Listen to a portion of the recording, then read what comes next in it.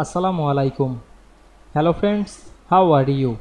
Welcome back to my another video. In this video, I am going to show you how to make vertical line chart in PowerPoint. Let's get started.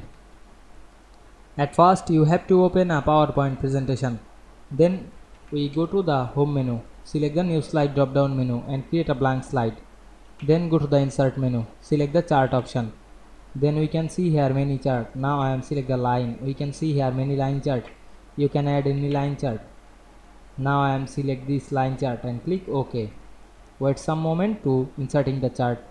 We can see here the data. You can change the data.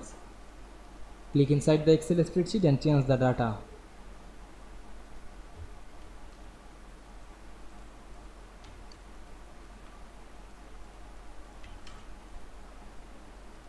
You can add more than element.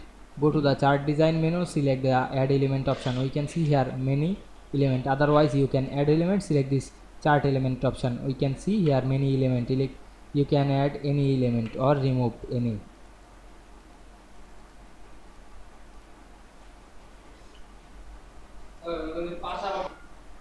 Now we can see we edit chart very easily.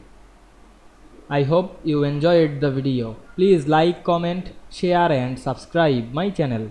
Thanks for watching.